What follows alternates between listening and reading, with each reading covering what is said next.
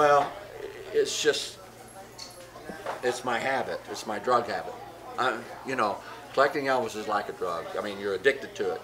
I get things, and I sell this, and the money I sell off of this items, I go out and buy more stuff. You know, and everything you see here, I got ones and twosies and threes or more of everything here. Because I knew a lot of people that were bigger dealers, lot dealer vendors, Elvis vendors than myself. Andy Kern was one of them.